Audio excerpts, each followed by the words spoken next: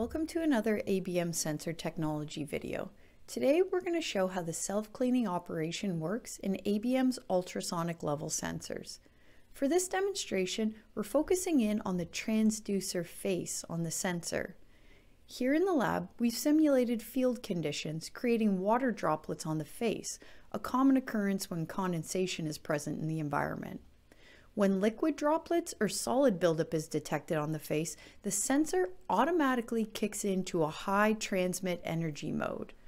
In this mode, automatic power and burst duration adjustments create high acceleration on the face, removing the water droplets, as we're seeing happening here, or in the case of solid material applications, knocking off buildup, which is a common challenge in dusty environments.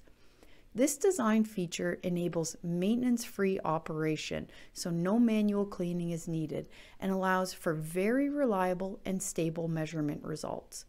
To learn more about our ultrasonic level sensors, visit ABM online at www.abmsensor.com.